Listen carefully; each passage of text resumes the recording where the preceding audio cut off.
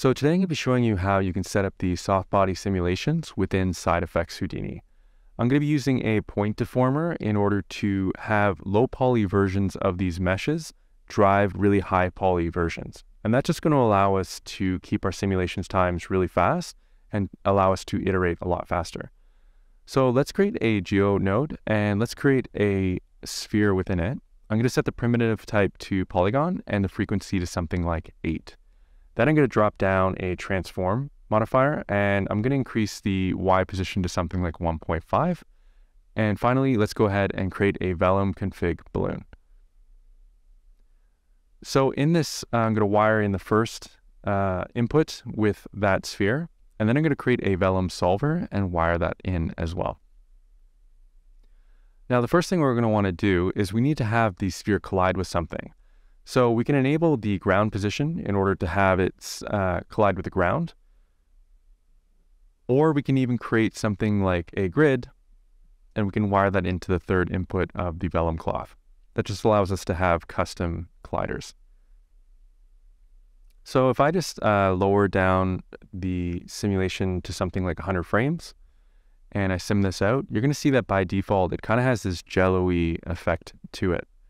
Now, the main parameters you're going to want to play with in the Vellum Cloth as well as the Vellum pressure is both the stretch stiffness and the bend stiffness. You're going to also want to play around with the Vellum pressure stiffness as well. And that has to do with the volume inside, almost like the air inside the object. So playing around with the Vellum Cloth is kind of like playing with the exterior of the object. So the stiffness kind of represents the stretchiness of those polygons. So if we had a really low stiffness, it means that the stretchiness is going to be really high. So it'll flatten down like a pancake here. Now you're going to see that as I simulate this out, it almost has the jiggly effect to it. And so if you want to have it not have that kind of effect, you're going to want to increase your damping ratio so that the energy isn't transferred as easily across the mesh. You can see as I play it out here now that it doesn't have any of that jiggling effect. So on the opposite side of that, what you can also do is you can increase the stiffness much higher, and you can increase the scale in order to have it maintain more of its volume. So the polygons aren't going to stretch as much. And so as I play through here, you can see that the sphere is now maintaining a lot more of its shape. Now, if you wanted to increase the dampness even higher, it's going to look something like wet dough hitting a table. And you see that as it kind of drops down, it kind of splats and maintains its shape without any of that jiggle. So you can tweak different settings here in order to get a different look for your soft body colliders, but it just takes a bit of experimentation in order to find the look that you want. Let's dive into the Vellum solver here, and let's also add a pop wind node, because I'm just going to add some wind in the negative Z direction. Now you're going to see that as the wind is affecting this object, it's kind of sliding across our collider. So what we can do is we can increase the amount of friction that's happening so that it rolls more.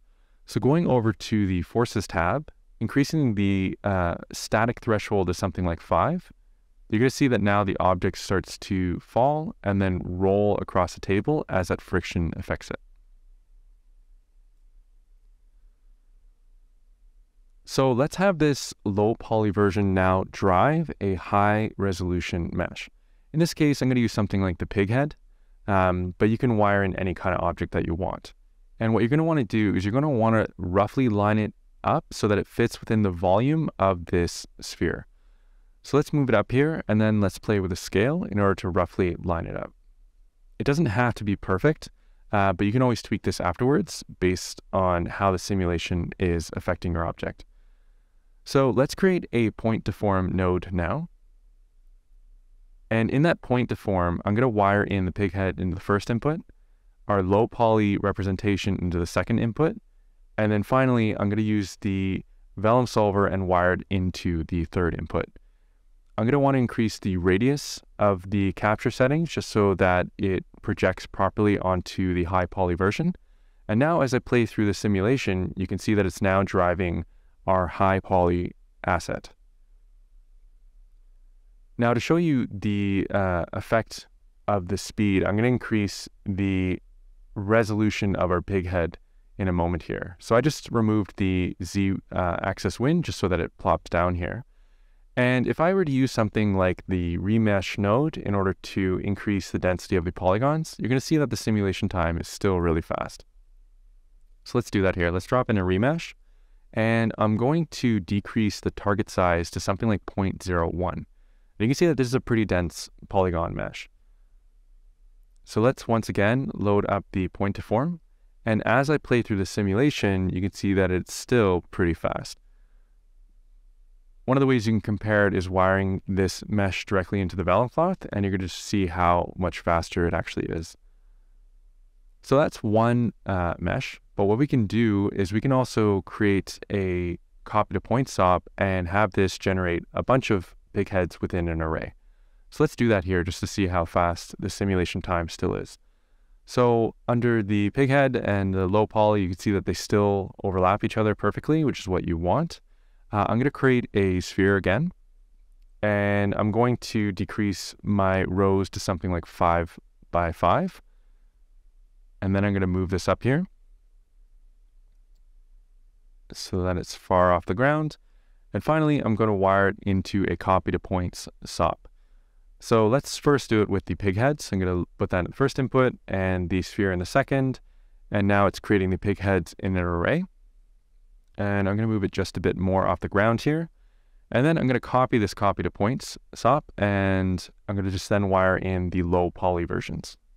So now they should perfectly line up over top of each other. So let's bring back in our other nodes. And under the first input of our Point Deform, I'm going to wire in the high poly version, then our low poly representations. And finally, under the Vellum Cloth, I'm going to wire that into the third input. So here, if I just have the Vellum solver isolated, you can see that our low poly simulation is happening as expected. And now if I wire in the high poly versions into the Point Deform, they also fall as expected. Cool, so that's working pretty well. Looks pretty good. So if we were to bring back the original remeshed object, you're once again going to just see how fast it is. So let's go ahead and under the top level, let's add a remesh node. And once again, we're going to lower it to something like 0.02 for the target size. And let's resimulate that. Cool. So that looks pretty good. Again, you can then switch out the object to whatever you want, and the simulation time is going to be still pretty fast. So that's one other nice feature as well. So loading up this tumbleweed demo, you can see that it worked the exact same way. So jumping into the geometry node, you can see that I started with this tumbleweed object, and then I simply shrunk it down. And then I used something like the grid with a orient attribute in order to randomly rotate those tumbleweeds to each of those points. So if I now highlight the copy to point SOP, you can see that it just randomly oriented those tumbleweeds on each one of those points. Then moving down, I needed to split these off. So in one channel, I needed to create a low poly representation of it. So I just used VDBs, and I just smoothed them out, converted them back into VDBs, back into polygons, and then remeshed them so that they would be basically spheres that represented those tumbleweeds. In this case, it just allowed a lot more flexibility by using VDBs, as it was a lot more accurate to the original high poly version. So we could then take the low poly version of those spheres and have those wired into the Vellum solver so that they generated pretty quick.